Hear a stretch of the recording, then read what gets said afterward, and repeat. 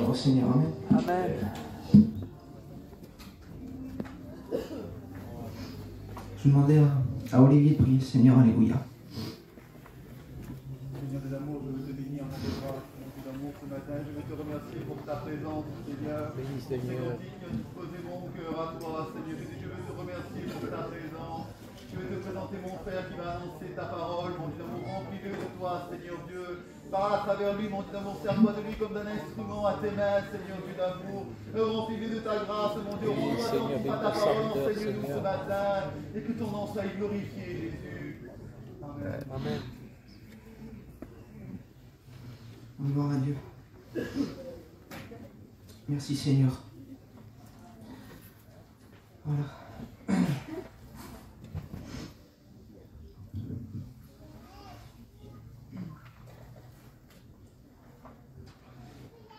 La parole du Seigneur nous dit que c'est le plus grand commandement. Alléluia.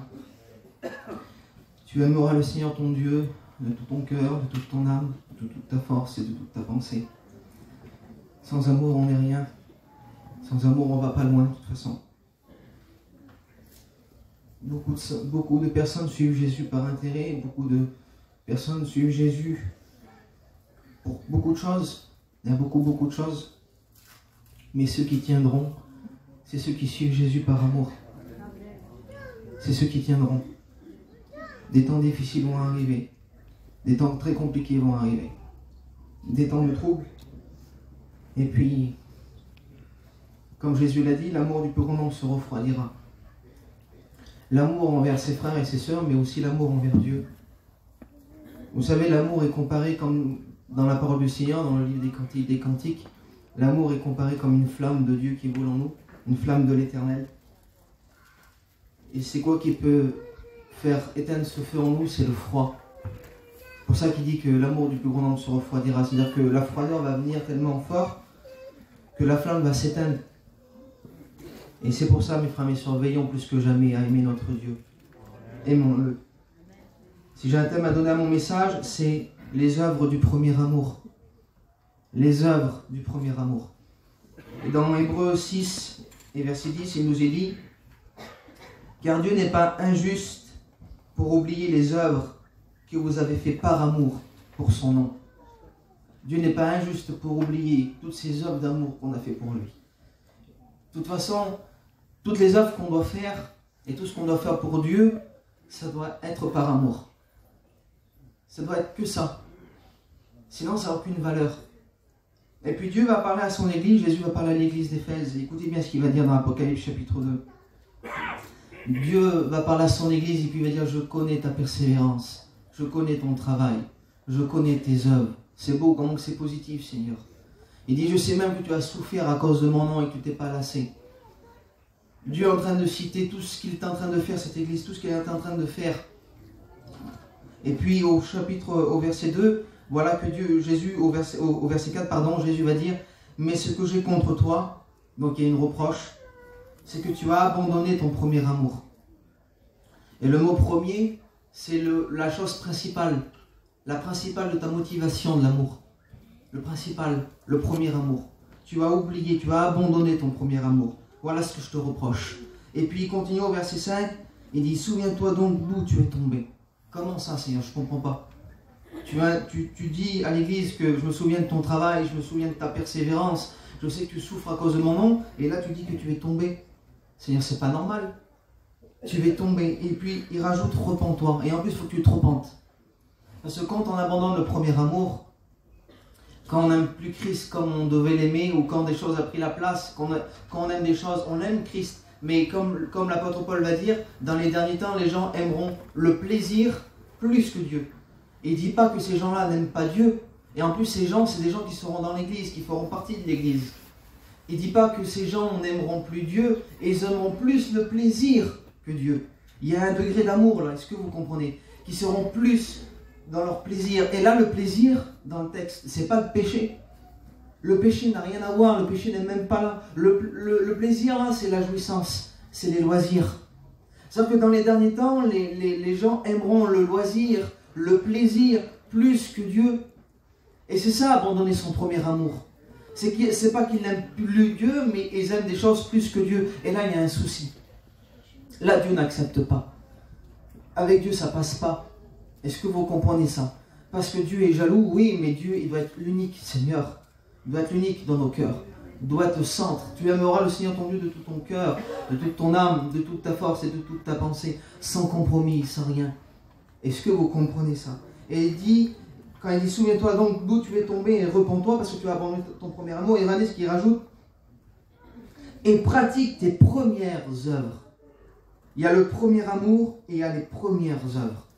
Premier, c'est les mêmes mots. C'est-à-dire que c'est quoi ces œuvres que Dieu demande à l'Église de repratiquer? Tes œuvres que tu fais, c'est bien en ce moment, mais Dieu dit, tu as abandonné ton premier amour et repratique tes premières œuvres. Tout simplement, c'était ces œuvres qui étaient faites au commencement par amour. L'Église, avec le fil du temps, ne faisait plus ses œuvres par amour. Faisait ces choses, on peut faire plein de choses pour Dieu, puis on va le voir, on peut faire les choses sans amour. On peut faire des œuvres par orgueil, on peut faire des œuvres par religiosité, on peut faire plein de choses. Et Jésus est en train de dire, voilà, tu vas abandonner ton premier amour et tes premières œuvres. Ces œuvres que tu faisais au commencement, qui étaient faites et motivées simplement par amour pour moi, pour amour pour mon nom. Et puis regardez ce que l'apôtre Paul va dire, parce qu'on peut faire les choses sans amour. 1 Corinthiens 13, Paul va dire, si je parlerai la langue des anges et des hommes, et si je n'ai pas l'amour, je suis une cymbale qui retentit, je fais simplement du bruit. Ça n'a pas de valeur, il n'y a pas de fondement, il n'y a rien. Il va continuer, il va dire, même si j'ai la science de tous les mystères, que j'ai une connaissance à Seigneur Jésus qui surpasse toutes les montagnes, si je n'ai pas l'amour, ça ne sert à rien du tout. Et écoutez ce qu'il va dire. Il va dire, même si je vendrais tous mes biens, je vendrais tous mes biens pour la nourriture des pauvres. Elle est petite les œuvres là. Elle est petite l'œuvre, imaginez-vous. Vendre tous ses biens, vendre tout ce qu'on possède et le distribuer pour la nourriture des pauvres. Et l'apôtre Paul rajoute, si je n'ai pas l'amour, ça ne sert à rien. Aucune valeur. Les œuvres sans amour, ça n'a aucune valeur devant Dieu. Et même il va dire, même si je livrerai mon corps à brûler, mon corps en sacrifice, si je n'ai pas l'amour, ça ne sert à rien du tout. Les œuvres sans amour, ça ne compte pas, ça ne plaît pas. Il n'y a pas de fondement, il n'y a rien. On peut faire aussi des œuvres par orgueil, vous le savez. Souvenez-vous du pharisien dans le temple, dans Luc 18 et versets 11 et 12. Il est dans le temple, il rend grâce, il est debout, déjà debout. Il se tient debout devant Dieu et puis il dit, Seigneur, je te rends grâce que je ne suis pas comme le reste des hommes. Je suis, Seigneur, je jeûne 2 fois la semaine. Il va citer toutes les œuvres qu'il fait devant Dieu. Je jeûne 2 fois la semaine. Je donne la dîme de tous mes revenus. Seigneur, que des œuvres qu'il faisait cet homme-là. Des œuvres merveilleuses. Mais voilà, il était motivé par quelque chose. Il faisait ses œuvres par orgueil et religiosité. Parce qu'il dit, je ne suis même pas comme ce publicain-là. Pourquoi il s'en prend à ce publicain? Pourtant, ce publicain, il n'est pas en boîte de nuit, il n'est pas dehors, il est dans le temple avec lui, il le voit, il est dans le temple, dans la présence de Dieu, à genoux, en train de prier Dieu. Pourquoi il le méprise? Quand tu fais des œuvres par orgueil et qui te poussent à mépriser tes frères ou tes sœurs, ça n'a aucune valeur devant Dieu. Jésus dit, celui qui est descendu justifié dans sa maison, c'est le publicain, c'est pas le pharisien. Il faisait les œuvres, c'était beau, mais par orgueil, c'est ce qui le motivait. Je ne suis pas comme le reste des hommes, je fais ça, je fais ça, je fais ça. Ça n'a aucune valeur devant Dieu. Vous savez qu'on peut, dans Philippiens 1, la Bible dit, verset 15, c'est Paul qui dit ça, il y en a qui prêchent Christ par jalousie, et il y en a qui le prêchent par esprit de dispute. Il y en a qui prêchent Christ par jalousie, par envie. Ils prêchent Christ par esprit de dispute, c'est aussi, le mot dispute, c'est une contestation, contester. Ils prêchent Christ pour contester. Ils prêchent Christ par jalousie. Ils prêchent, en réalité, il y a rien. Il y a plein de choses, il y a plein de prédicateurs qui peuvent prêcher, mais s'il n'y a pas l'amour, il n'y a rien du tout. L'apôtre Paul, quand il va dire, il y en a qui prêchent par envie, par esprit de dispute, par orgueil, il rajoute au verset 17, mais il y en a qui prêchent avec des dispositions bienveillantes. Et puis l'apôtre Paul rajoute, ceux-là, ils agissent par amour. Rentrez, il pleut dehors. Avancez un petit peu, s'il vous plaît, les frères et sœurs, que ceux qui sont dehors puissent rentrer. Alléluia. Béni soit Dieu, allez-y, avancez-vous. Gloire à Dieu. Le Seigneur à l'intérieur, frères et sœurs.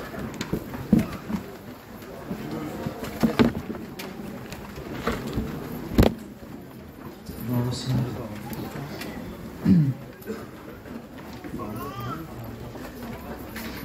Voilà, merci à Dieu. Et l'apôtre Paul dit, ceux qui prêchent par envie, par jalousie, ça n'a aucune valeur. Mais ceux qui prêchent avec des dispositions bienveillantes, ceux-là, ils agissent par amour. Prêchez Christ par amour. Prêchons toujours par amour. Toujours par amour. Parce qu'on aime Dieu, parce qu'on l'aime, parce qu'il nous a sauvés, parce qu'on doit l'aimer.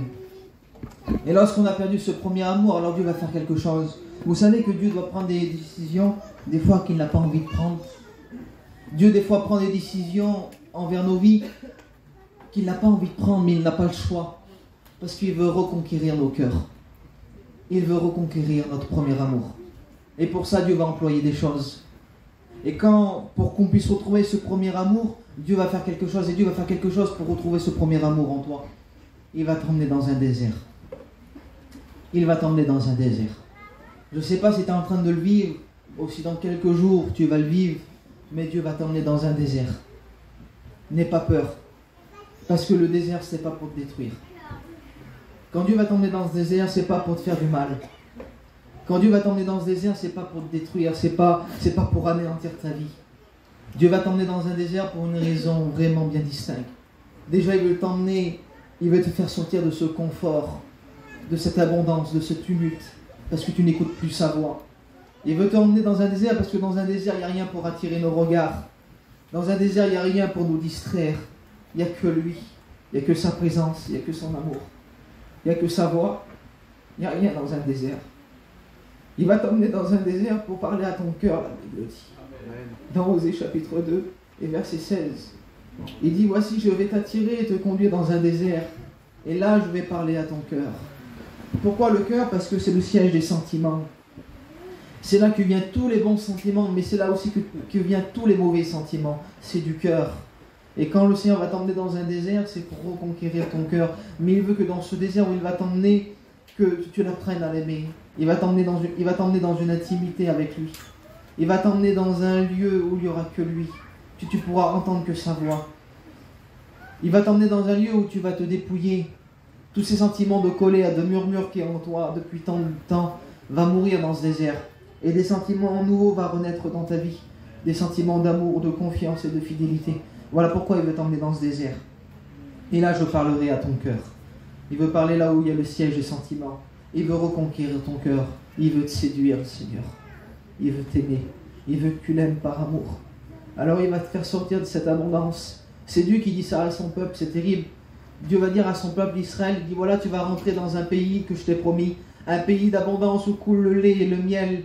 Un pays où tu n'auras même pas besoin de travailler parce que la semence est là, les arbres portent du fruit en abondance. Mais le but, quand Dieu va l'emmener dans ce pays d'abondance, c'était pour qu'il le serve, qu'il n'aille pas le souci du manger, du boire, parce que c'était l'abondance.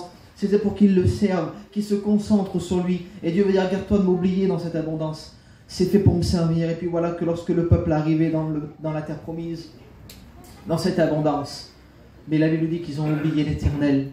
Et quand des années vont passer, Dieu va dire, puisque tu n'as pas su me servir dans l'abondance, dans la joie, avec un cœur joyeux au milieu de l'abondance de toutes choses, puisque tu n'as pas su me servir comme ça, alors tu vas me servir dans la disette et dans la famine. C'est ce que Dieu disait à son peuple. Et c'est vrai que quand il y avait la disette et quand il y avait la famine, le peuple repriait Dieu, le peuple recherchait Dieu. Quand il y avait les confinements, on était à genoux en train de prier Dieu, il n'y avait que lui. Il nous avait emmenés dans une sorte de désert, dans une forme d'isolement. Et combien de personnes ont retrouvé Dieu dans cet isolement, dans ce confinement, parce qu'il n'y avait que lui. Dans cette solitude, il n'y avait que lui. Il nous a emmenés. Et puis, pourquoi pas, si Dieu peut-être qu'il va le refaire, pourquoi pas, si ça peut regagner ton cœur et ton amour. Dieu, des fois, je vous le dis, prend des choix qu'il n'a pas envie de faire pour reconquérir ton cœur. Il va t'emmener dans un désert. Et regardez les conséquences du désert. Au verset 16, il dit, je parlerai à ton cœur. Et le verset 18 du même chapitre. Et il dit, en ce jour-là, donc quand Dieu va t'emmener dans ce désert, quand Dieu aura parlé, quand Dieu t'aura formé, quand tu auras compris les choses, quand tu auras appris à l'aimer, quand tu auras appris à dépendre de lui. À ce moment, il dit, en ce jour-là, dit l'Éternel, tu m'appelleras mon mari et tu m'appelleras plus mon maître. Et le Saint-Esprit m'a parlé fortement. Pourquoi, Seigneur, tu veux pas qu'on t'appelle mon maître? Pourtant, tu es notre Dieu, tu es celui qui gouverne nos vies, tu es celui qui... Tu es un maître, tu es notre Dieu. Pourquoi tu veux qu'on t'appelle plus mon maître, mais tu veux qu'on t'appelle mon mari? Et le Saint-Esprit m'a parlé parce qu'un maître, un esclave, il fait les œuvres par obligation. Est-ce que vous comprenez? Un esclave, il n'a pas le choix d'obéir à son maître. C'est un esclave. Il n'a pas le choix d'obéir. Il n'a pas le choix de faire les choses que son maître lui dit de faire. C'est un esclave, excusez-moi du mot, c'est un commis. Il est obligé de le faire. C'est par obligation. Mais lorsqu'une femme obéit à son mari, logiquement, c'est par amour. Est-ce que vous comprenez ça? Et le Seigneur ne veut pas que tu lui obéisses par obligation. Il ne veut pas que tu fasses les choses par obligation. Il ne veut pas que tu fasses les œuvres parce que tu es obligé de le faire. Il veut que tu le fasses par amour. Tu ne m'appelleras plus mon maître. Tu ne feras plus les choses en réalité à contre-cœur, en un mot. Tu ne feras plus les choses parce que tu dois le faire ou parce que tu veux te faire voir ou ceci, cela. Tu feras les choses par amour, comme une compagne doit le faire pour son mari. Obéir par amour. Tu m'appelleras mon mari. Ce désir va t'enseigner à m'aimer, à me faire confiance, à m'obéir. Souvenez-vous de la parabole des deux fils, j'ai presque terminé. La parabole des deux fils dans Matthieu 21 et 28. Jésus va poser une parabole aux pharisiens et puis il va dire un homme avait deux fils. Et puis l'homme va s'adresser au premier fils et puis il va dire mon fils va travailler dans ma vigne. Et ce fils il dit non, je ne veux pas y aller, laisse-moi tranquille et puis il s'en va. Mais la Bible dit que sur la route il a changé d'avis. Il a regretté le premier fils alors il dit c'est mon père, alors il a été travailler. Mais le père il ne sait pas lui parce qu'il a dit non au début. Et le père il va vers le deuxième fils, il va dire mon fils va travailler dans ma vigne. Et le deuxième fils il dit oui mon père je vais y aller travailler. Mais lui il n'y va pas. Et puis Jésus va répondre aux pharisiens, il va dire lesquels des deux a fait la volonté du père? Et puis les pharisiens vous savez ce qu'ils vont répondre? Ils vont répondre le premier. Le premier, juste ça, le premier. Et ce mot en grec, le premier, c'est exactement le même mot qu'il y a dans l'Apocalypse, le premier amour. Tes premières œuvres. Le Fils.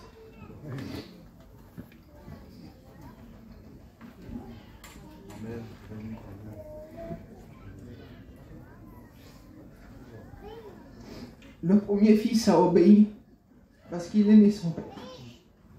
Parce qu'il avait dans son cœur ce premier amour pour son père. Et c'est ce qu'il y avait à obéir. Le premier fils, le premier amour, les premières œuvres.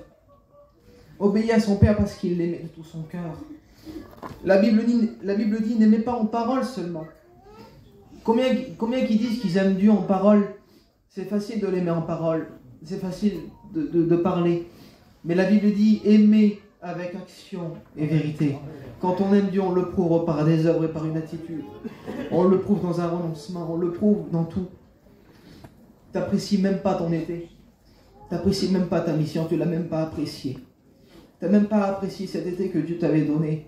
Cette réunion que Dieu t'avait donnée. C'était une grâce cet été que Dieu nous a donné. Tu n'as même pas su l'apprécier. Le premier a obéi parce que il avait dans son cœur ce premier amour. Il a obéi à son Père par amour. 1 Jean 5, 3 nous dit « Ceux qui aiment Dieu doivent garder ses commandements. Et ses commandements ne sont pas pénibles. » Et dans le mot pénible, c'est le mot lourd, c'est le mot pesant.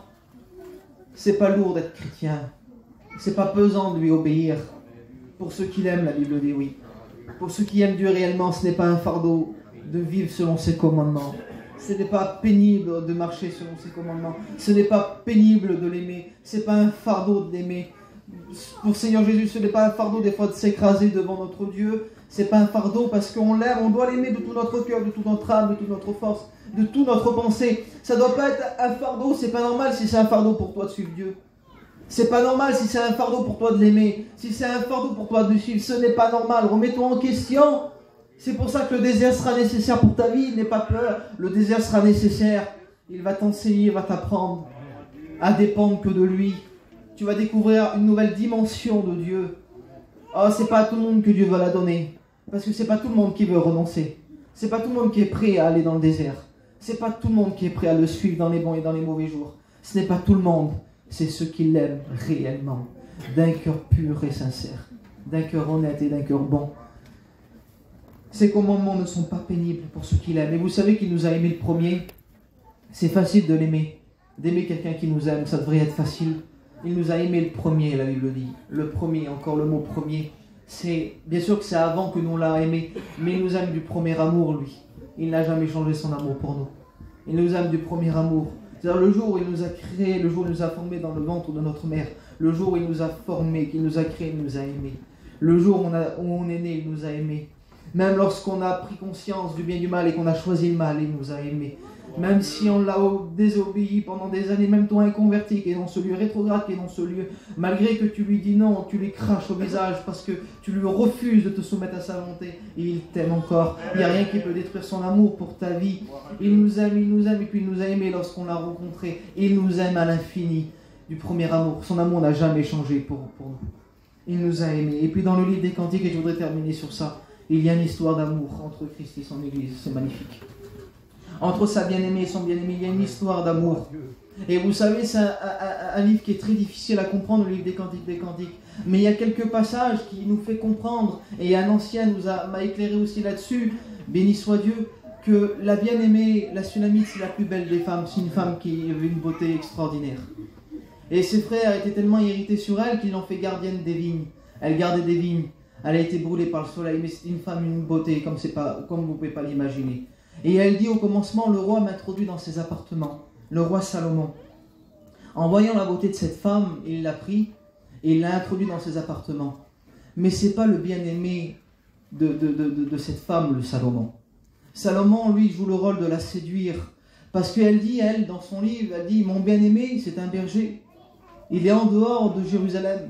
Mon bien-aimé, c'est un berger. Elle aimait un berger qui était en dehors de Jérusalem. Mais le roi l'a pris, il faisait tout pour la séduire. Elle était tellement belle. Elle était tellement belle qu'il voulait la séduire. Oui, mais elle, son cœur était pris.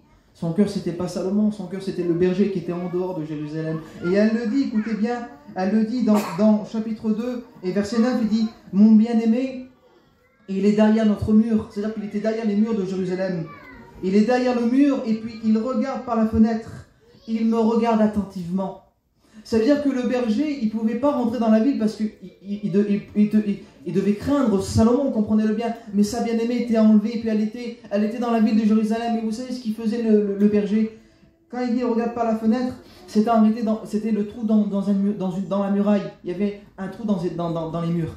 Et il regardait sa bien-aimée par ce trou du mur là. Il la regardait, et puis dans le mot « regarder » en hébreu, je regardais, c'est surveiller les faits et gestes. C'est observer avec attention. C'est ne pas quitter des yeux. Il observait sa bien-aimée, il la regardait attentivement. Il a suivi du regard attentivement. Il a regardé ses faits et gestes. Il l'aimait tellement. C'est-à-dire qu'il voulait pas la perdre, il la regarde attentivement. Et elle, en réalité, elle ne faisait pas attention. Parce qu'elle était dans une ville, elle était distraite par la ville. Et il y avait du bruit, il y avait plein de choses. Et puis comprenez bien, le roi l'a choisi. Quelle tentation de dire oui à ce roi qui lui propose la richesse, qui lui propose tout en abondance. Elle ne faisait pas attention que son bien-aimé était en dehors et qu'il la regardait attentivement et qu'il prenait soin d'elle et qu'il la surveillait. Et dans le deuxième mot, il me regarde, parce qu'il y a deux fois le mot regarde. Le mot regarder là, dans le deuxième, il n'a rien à voir avec le premier. Ça veut dire étinceler et briller. Il avait le regard qui brillait, ce bien-aimé. Il avait le regard qui étincelait.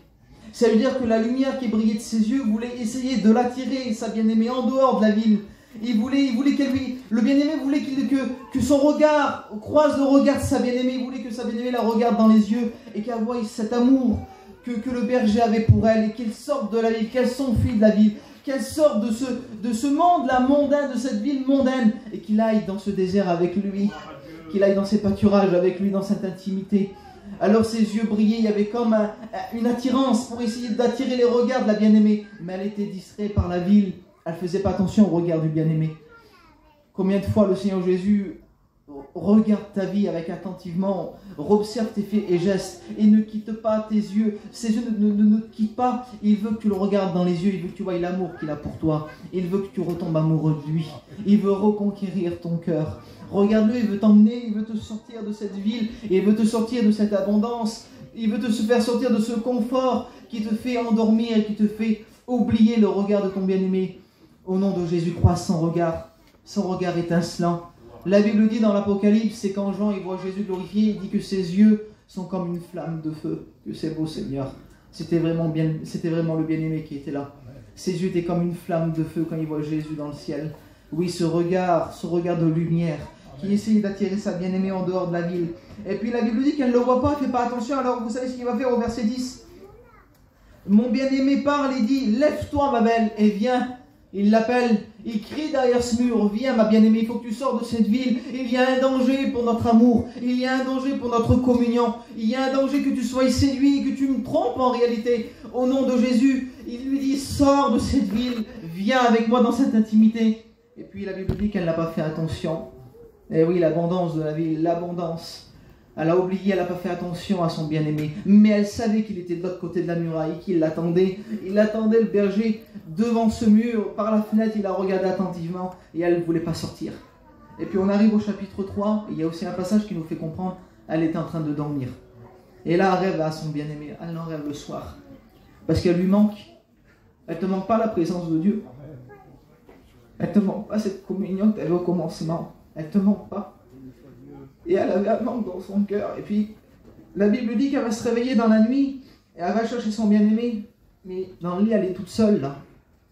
Et puis, la Bible dit qu'elle va se mettre à chercher son bien-aimé. Mais il n'était pas là. Elle ne le trouvait pas parce qu'il n'était pas dans cette ville. Elle va même descendre dans la ville. Elle va regarder et puis elle ne le trouve pas. Et puis les gardes sont là. Et puis il va dire, regarde qui garde la ville. Avez-vous vu mon bien-aimé? Où c'est qu'il est? Je le cherche. Mais personne n'avait vu parce que le berger n'avait rien à faire dans cette ville. Le berger il était dehors, il l'attendait. Et puis on arrive au chapitre 5, que c'est beau, écoutez bien. Elle était encore endormie. J'étais endormi, mais mon cœur veillait. Elle veillait encore. Et regardez, c'est la voix de mon bien-aimé qui frappe. Ouvre-moi, mon ami. Le berger est rentré, il a pris au péril de sa vie, il est rentré dans cette ville le soir. Le berger est rentré dans cette ville. Il est venu par la fenêtre où c'est qu'elle dormait, et puis il frappait. Il frappait parce qu'elle s'était endormie. Le confort l'avait endormi. Le confort t'a endormi, mon frère, ma soeur. Tu veilles toujours, tu as quelque chose qui veille dans ton cœur, mais tu t'es endormi. Et le berger, il frappe. Il frappe à la fenêtre et puis lui dit, ma colombe, ma parfaite, ouvre-moi. Ouvre-moi, je suis là, je suis venu te chercher. En un mot, au péril de sa vie, il a évité les gardes, certainement, parce qu'il y avait des gardes sur les murailles.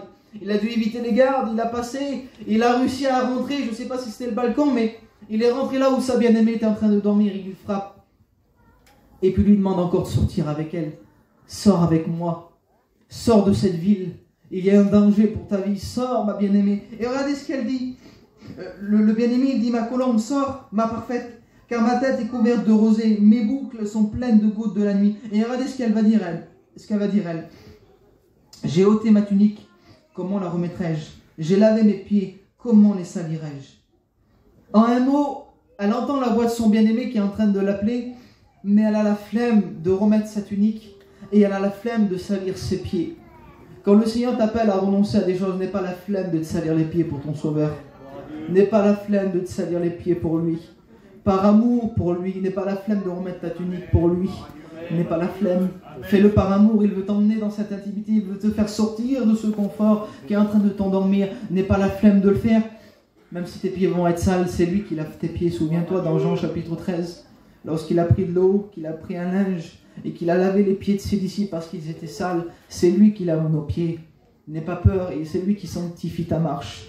C'est lui qui purifie ta marche. C'est lui qui s'est humilié à tel point de nous laver les pieds, à un tel point même qu'il s'en est donné jusqu'à la croix, jusqu'à la mort de la croix. N'aie pas crainte de l'aimer, n'aie pas crainte de renoncer, n'aie pas crainte de te salir les pieds pour lui. Il veut t'emmener dans son intimité. Et quand elle dit ça, elle dit, mon bien-aimé a passé la main par la fenêtre, et mes entrailles se sont émues pour lui. Et dans le mot fenêtre, c'est pas le mot fenêtre, en réalité c'était le trou de la serrure.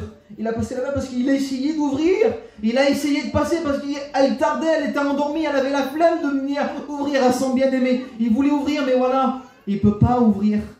Il voudrait tellement ouvrir la porte de ton cœur, mais la serrure est de ton côté à toi. Alors il a retiré sa main et puis la Bible dit au verset 5, je me suis levé pour ouvrir à mon bien-aimé. Écoutez bien. Et de mes mains a dégoulé la myrrhe. C'était tout de l'huile. La myrrhe, c'était l'huile de consécration. C'était une huile sainte. Elle en avait ses mains remplies. Parce que quand le bien-aimé vient, il veut te remplir de cette huile sainte, de cette huile de consécration, cette huile qui sent bon. Et lorsqu'il a passé la main, là, le bien-aimé, il a répandu de l'huile, de la myrrhe, Seigneur Jésus, partout pour essayer de l'attirer par ce parfum qui sent bon.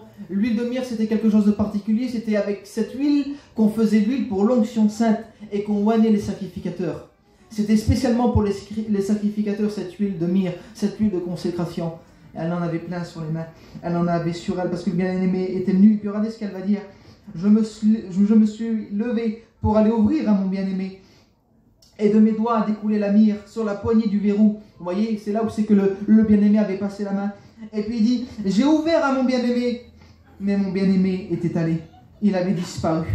J'étais hors de moi quand il me parlait. Je ne l'ai cherché, je ne l'ai point trouvé. Je l'ai appelé, il n'a pas répondu. Quand on tarde trop, mes frères, mes sœurs, quand on tarde trop à l'appel de Dieu.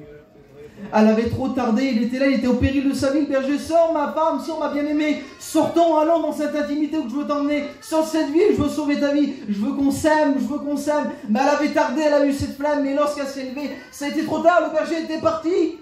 Il était encore parti à l'extérieur de la ville. Ne tarde pas quand Christ t'appelle à sortir de ce confort, à sortir de ce qui t'a éloigné de lui, ce qui t'a endormi spirituellement. Sors au nom de Jésus, va à sa rencontre. Et la Bible dit qu'elle a sorti dehors en panique. Les gardes qui étaient là encore l'ont rencontré. Et puis il dit, avez-vous vu mon bien-aimé? Les gardes l'ont frappé, la Bible dit. Même les gardes, parce qu'il y aura toujours d'opposition. Lorsque tu voudras sortir de la ville, lorsque tu voudras sortir de la mondanité, lorsque tu voudras sortir de cette chair qui domine ta vie, il y aura toujours de l'opposition, toujours des choses qui te feront du mal, toujours des choses qui vont t'attaquer, parce que personne veut que tu sortes de la ville pour aller à la rencontre de ton bien-aimé. Les gardes l'ont frappé, la Bible dit là. Et la Bible dit que, elle dit, quand vous trouverez mon bien-aimé, dites-lui que je suis malade d'amour. Je suis malade d'amour pour lui. Et vous savez ce que les filles de Jérusalem vont dire? Mais ils vont dire à cette tsunami, ils vont dire, mais qu'est-ce que ton bien-aimé a plus que les autres pour que tu l'aimes comme ça? Regarde dans les tactés. Et puis elle va dire, mon bien-aimé se distingue entre 10 000. Ça veut dire qu'il y aura la bien-aimée, il y avait 10 000 personnes qui étaient là. S'il y avait son berger au milieu de ces 10 000 personnes, elle le reconnaissait, c'est lui mon berger. C'est lui mon bien-aimé. Si simplement tu pourrais distinguer ton sauveur de ton matériel qui vaut rien. Si tu pourrais distinguer ton sauveur de ton argent qui vaut rien. Distinguer ton bien-aimé de ces choses inutiles, de ce loisir inutile, de ces grillades inutiles. Si tu pourrais le distinguer, ton sauveur vient beaucoup plus que ça. Si tu pourrais le distinguer et l'aimer de tout ton cœur et de toute ton âme, elle le distingue entre 10 000. Et puis, j'arrête, elle le décrit. Elle décrit sa tête, ses yeux, elle décrit tout. Ça représente Christ. Et puis à un moment donné, les filles qui écoutent ça, elles sont tellement émerveillées de leur bien-aimé. Elles sont tellement émerveillées de ce discours que la Sulamite est en train de dire sur son berger. Regardez ce qu'ils disent. Où est allé ton bien-aimé? Oh, la plus belle des femmes. De quel côté il est parti? Nous le chercherons avec toi. Elle a réussi à persuader ces filles de Jérusalem à chercher son bien-aimé avec elle. Mes frères, mes sœurs, quand on aime le Christ, on peut convaincre les gens autour de nous à chercher aussi Jésus-Christ et à le trouver. Quand les gens, c'est pour ça que Jésus dit, tous reconnaîtront que vous êtes mes disciples si vous avez de l'amour les uns pour les autres, si vous m'aimez et si vous vous aimez les uns les autres. Tous reconnaîtront que vous êtes mes disciples. Et les gens, lorsqu'ils voient l'amour qu'on a pour notre Sauveur, lorsqu'ils voient cette vie, cette intimité d'amour, les gens veulent le chercher aussi. Ils veulent aussi de cet amour, de cette communion, de ce qu'on a. Ça se transmet, ça, est-ce que vous comprenez? Nous le chercherons avec toi. Et la Bible me dit, je termine, qu'elle a trouvé son bien-aimé, elle est sortie de la ville, elle a osé le faire. Elle a quitté les propositions de Salomon. Tout ce que le roi lui a proposé, elle n'en a pas été atteinte, elle a failli être atteinte. Et la Bible dit qu'elle est sortie de la ville aussi, qu'elle a trouvé son berger au chapitre 8. Elle l'a retrouvé sous le pommier. Je t'ai réveillé sous le pommier. L'arbre de l'amour. Le pommier, c'est le symbole de l'amour.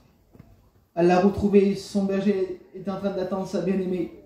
Il avait fait tellement de choses, il avait pris tellement de risques pour la sauver, mais il avait vu qu'elle ne voulait plus sortir. Mais là, il était sous le pommier en train de l'attendre, en espérant qu'un jour elle vienne le rencontrer. Et voilà que sa bien-aimée est arrivée et qu'elle l'a trouvé sous le pommier. Et vous savez ce qu'elle va dire? Et quand elle va le trouver sous le pommier, elle va dire, mets-moi comme un sceau sur ton cœur. Mets-moi comme un anneau à ton doigt. Elle voulait plus être séparée de son bien-aimé. Elle voulait plus être séparée de lui. Elle avait trop souffert, trop peiné. Elle dit, je ne veux plus être séparée de toi. Mets-moi comme un sceau, grave-moi sur ton cœur. Grave-moi sur ton doigt. Elle dit, parce que l'amour est fort comme la mort. Les ardeurs de l'amour sont des ardeurs de feu. Écoutez bien, une flamme de l'éternel. L'amour est un feu de Dieu qui brûle en nous. Et rien ne doit éteindre ce feu pour ton bien-aimé. Et je voudrais qu'on prie le Seigneur. Il n'y a rien qui doit éteindre ce feu pour aimer ton bien-aimé. Trop de choses veulent éteindre ce feu. Trop de choses veulent...